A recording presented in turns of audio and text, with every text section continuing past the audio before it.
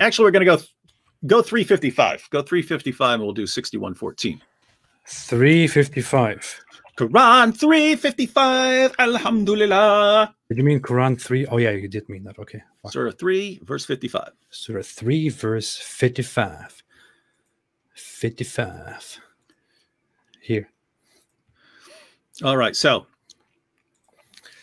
Sahih International. Let's go ahead and read a couple of translations here. Sahih International mentioned when Allah said, "Oh, Jesus." So this is Allah speaking to Jesus before Jesus is taken to heaven. When Allah said, "Oh, Jesus, indeed, I will take you and raise you to myself and purify you from those who disbelieve and make those who follow you in submission to Allah alone superior to those who disbelieve until the day of resurrection. Then to me is your return, and I will judge between you concerning that in which you used to differ." Now, notice what Allah says here. Keep in mind, this is Allah speaking to Jesus in the 1st century. So, and according to the Quran, Jesus actually won Muslim followers, right? He went out preaching Islam. He's saying, "Hey, everyone, believe in God." And people are saying, "Oh, yeah, we'll convert to your new religion that we're totally unfamiliar with," right?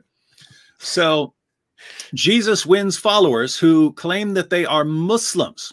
Now, Allah speaks to Jesus because Allah lets Jesus know, "Hey, I'm about to take you out of here, and your followers are going to be left behind." And Jesus is wondering, the Islamic Jesus is wondering, "Oh no, what's going to happen to all my followers?" Watch. Allah says, "Oh Jesus, indeed I will take you and raise you to myself and purify you from those who disbelieve and make those who follow you," and then they add in parentheses to emphasize that these guys are Muslims in submission to Allah alone, "those who follow you superior to those who disbelieve until the day of resurrection." So Jesus has Muslim followers according to Islam. And then Allah promises Jesus that Allah himself is going to protect those followers until the day of resurrection. That's a long time, isn't it, AP? That's a long time. He's going to protect the true followers of Jesus until the day of resurrection. All right, one more verse. Surah 61, verse 14. So Allah is going to protect Jesus' followers. Surah 61, verse 14. So Allah is going to protect Jesus' followers until the day of resurrection. "O you who believe, be supporters of Allah, as when Jesus, the son of Mary, said to the disciples, 'Who are my supporters for Allah?' The disciples said, 'We are supporters of Allah.' And a faction of the children of Israel believed, and a faction disbelieved." So some of the followers believed in Jesus. They became Muslims, right? Then Allah says, "So we supported those who believed against their enemy, and they became dominant." Did you catch that, AP? Yeah. Catch that? So Muslims who are watching, please understand the point. I'm begging. If we know you just want to, some of you just want to, like, we're so strong. Oh, we strong. We know some of you want to do that. Pay attention here. This is very, very important. According to the Quran, we saw in 355, Allah's about to take Jesus away, and he says, "Don't worry, I'm going to protect your followers until the day of resurrection." He says right here, Surah 61, verse 14, there were people who believed in Jesus. There were people who didn't believe in Jesus. Allah said that he takes the people who believe in Jesus and makes them dominant. The true believers in Jesus, Allah makes that group dominant. Now, why is this relevant? Well, here's a quick question. Which followers of Jesus became dominant? The devout Muslim followers of Jesus who didn't believe he died on the cross, didn't believe he rose from the dead, didn't believe he's God, the Son of God. They believed he's just a devout Muslim prophet. They are so, if there were, hypothetically, if there were Muslim followers of Jesus, they were so incredibly insignificant that we have no reference that they even existed. They made no impact whatsoever on the world. And yet Allah is saying here that they became dominant, the true followers of Jesus. So here's the problem. Either the followers of Jesus that we heard about are the true followers of Jesus, in which case Islam is false, or there were followers of Jesus who were Muslims and they completely died out, and in which case Islam is false because Islam says the true followers became dominant. They didn't become dominant if they got crushed by the Apostle Paul or someone else. So this is just, there's no way out of this, guys. Muslims, there is no way out of this. The Quran has a completely incoherent picture. Guys, you want to do something funny? You want to do something hilarious? Go to, I'm sure many of you have a Yusuf Ali Quran that has Yusuf Ali's commentary. Go to Yusuf Ali's commentary on this verse, Surah 61, verse 14. Surah 61, verse 14. Go to Yusuf Ali's commentary, not the verse. You got the commentary. Oh, I could actually, I can just tell people what it says.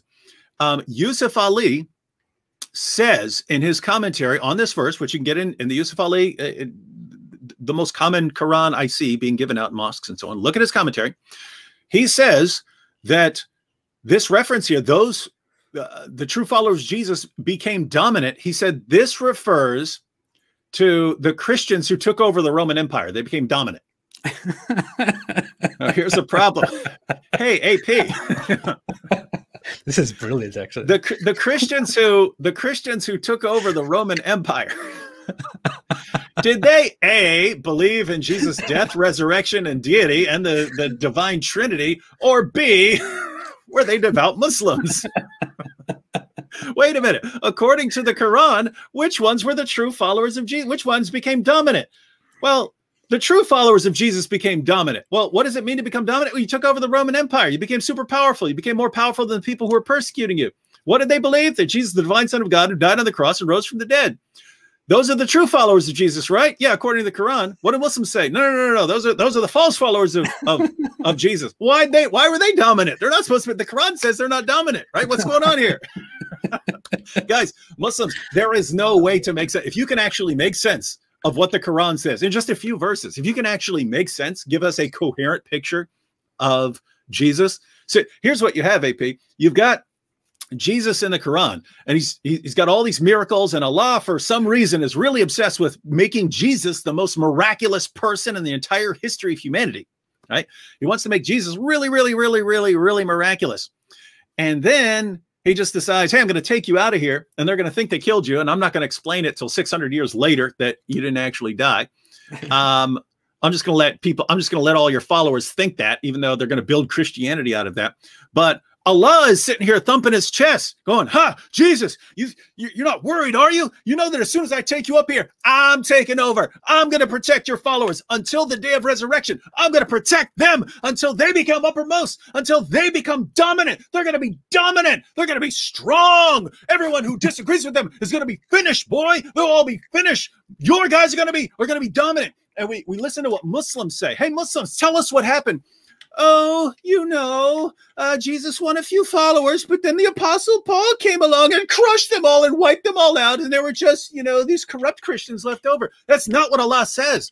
Everything you say, all I'm hearing is Allah is completely incompetent or a liar. Which one is he? Put it this way. Either Allah knows that the true followers of Jesus didn't win, and that the people going around preaching Christianity were people who believed in his death, resurrection, and deity, and they're not Muslims. Either Allah knows this, either Allah knows that the true followers of Jesus were wiped out, and then this corrupt version was spread. Either Allah knows this, and he's lying about it because he's thumping his chest. Me protect them. Me protected them. Either Allah knows this and he's lying, or Allah doesn't know it and he's completely ignorant. Which one is it? He's either ignorant or he's deceptive over and over and over again. And once again, Muslims, if I were you, I'd say deceptive, just because he constantly brags about being the best of deceivers and so on.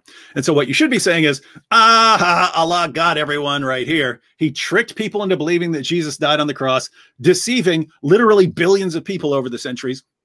And then he even tricked Muslims into thinking that Jesus had all these true followers of Islam who ended up taking over and becoming dominant. Allah just did a great job tricking everyone. This is why I say that Allah sounds more like Loki than he sounds, like the source of all goodness and so on. Yeah, he's mischief doer. This was so good, David.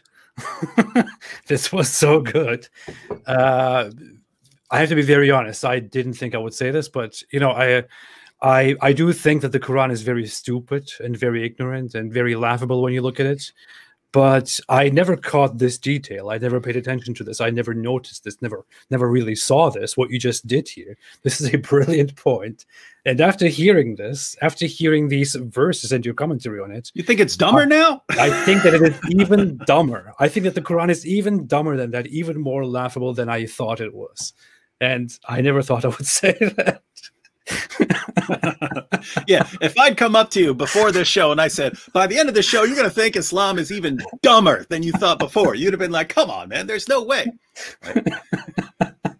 No, now I'm totally convinced it is much dumber than I thought. Seriously, man, what the?